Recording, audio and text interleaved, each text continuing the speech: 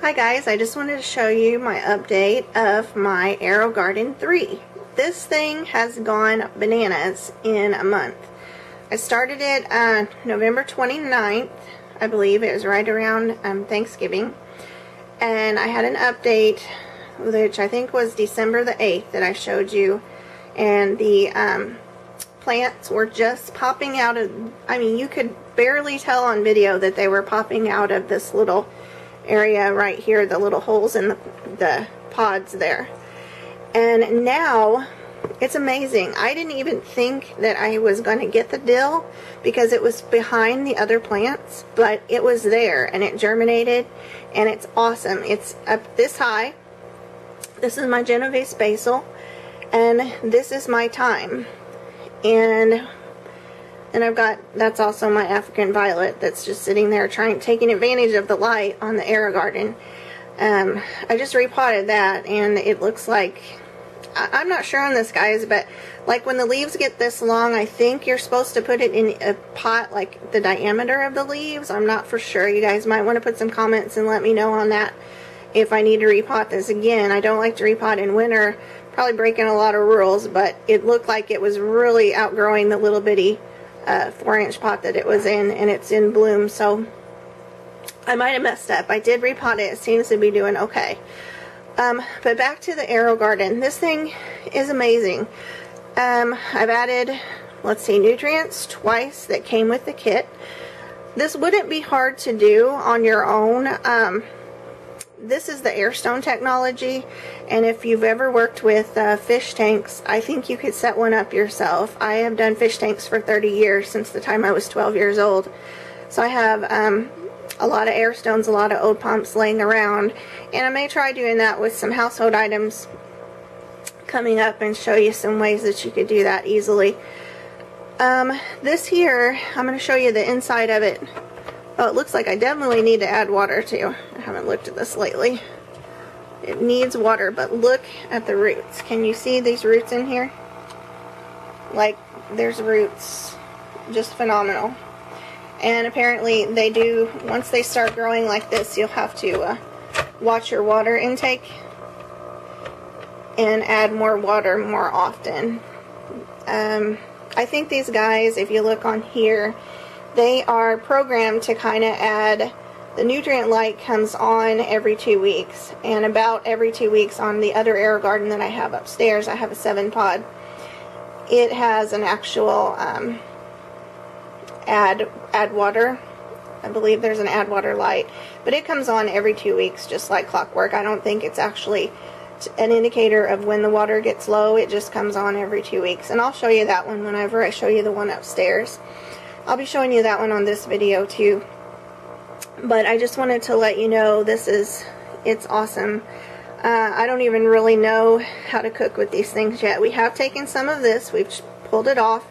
We didn't eat the stems. We pulled off the little thyme leaves and we threw them in some, we made like some pork chops in over top of some sauerkraut, and we put some pepper and some garlic salt on it, and we cooked that in the oven for about 45 minutes on 350. And we kind of threw this over the top of that, and the smell is amazing. I'm not quite sure if we could tell that much on the flavor, but we were not trying to decimate our plant just yet because this is all we've got, so we just use a few. So I'm sure that as it gets bigger and we have a lot more to use, we can tell the difference in the food. But the basil looks awesome. Like all the little bitty leaves down here, if you can see the little bitty leaves underneath. I mean, there's even a little baby plant like right down there at the very bottom. If you can see him right there by my finger there. But it's coming up. And pretty soon, you know, I haven't raised the lights just yet. The lights, I'm raising it for the video, but the light was about to here, and it's almost ready to raise. So I'm hoping this will get like really big, really bushy, and we'll have lots of it to dry or freeze, and just use in cooking all around. Now I did get an Aerogarden 7-pod, like I mentioned in my last video before this, my other Aerogarden video where I introduced this one. that I was getting it online, that I had ordered off of one of the, I don't remember if it was eBay or one of those, but I won it there, or, you know, basically did the auction for it and got it at a fairly decent price. And so I bought it, put that upstairs, got it really cheap, a good deal, because I didn't want to spend a fortune on these. I was able to get at least the 2 that I have for less than the price of 1. And also I got a, the one I'm growing upstairs is a salsa kit. So, and it's got some growth on it too. So I'm going to show you that in a minute and let you see how that's going. Okay guys, here is my Aerogarden 7 pod. It's actually the Pro 100 is what the actual title of this one is called. The reason it's called the Pro 100 is they have on this model, and it doesn't look like it's giving me a good, like I can get a good picture of that. But the reason why it's the Pro 100 is it has settings for tomatoes, salad green, herbs, flowers, strawberries. And the strawberry light, you can program it for strawberries. When you do that, it will allow you to leave the lights on 24 hours a day instead of 16 hours or on 8 hours off, like is the normal cycle. So you have that option. And also it has kind of an adaptive intelligence is what it's called, and it will let you, it'll leave the lights on longer and your pumps on longer depending upon what stage your plant is in, if it's in germination or the initial growth or the mature growth. Okay, this guys is the salsa kit. This salsa kit comes with 3 pods and it comes with 4 spacers. The little red things are your spacers. The pods that I have right here are, see if I can move back and it'll be sharper. There you go. This is the Salsa Garden, the tomato. This is the mini jalapeno pepper. And this back here is another tomato, a cherry tomato, a red heirloom cherry tomato. Now the thing about this is, this one's a lot bigger than this guy over here. The reason why is this works differently than the Aerogarden 3 that I showed you. The Aerogarden 3 that I showed you has an air stone in it. Just a pump, a tubing, and an air stone. This one has a different internal type pump, not the one that's outside, no air stone, and it has little holes that run the whole length of each pod. There's a little hole that comes out, and it pumps up the water through underneath the top here, and then it goes through these little channels all underneath your Aerogarden, and each pod will have a little drip spout that comes out. Well, like I said, this was used, and I guess this spout back here was more clogged than any of the others. So the others were running freely. This one is running out, so I thought it was okay, but it wasn't. It just wasn't getting enough water. So I moved this guy from back here to here, and it grew a lot bigger. Now once the roots, see the roots, are reaching into the water, he would be fine to go ahead and put him back there. Actually, I'm going to go ahead and just move him back there now and press him in where he can have enough room to grow away from, put the spacer here, away from the other guy here, this jalapeno, because otherwise they'll get too close. So there's those, and I'm going to be excited to make some salsa this winter. That is going to be awesome. So anyway, these guys are growing great, and hopefully I can pollinate these guys and it'll be fantastic. If you get one of these, I recommend used, go ahead and take this, there's those channels off the bottom of your Aerogarden and clean those out just to make sure. It looked like the person who owned it before had cleaned everything out, and I'm sure they did a good job, but the reason why I didn't take it apart underneath there is because the screws were kind of stripped, and any Phillips screwdriver that I put in there just wasn't taking those screws out. And I was too excited to get the salsa kit going, since the water seemed to be going out, that I went ahead and just did it this way. And it's worked okay. But if I do my next crop, I'll probably take all those out, put new screws in, and then I won't have that problem. But everything else came okay. So, and then you have a big water level here. I'll lift this up.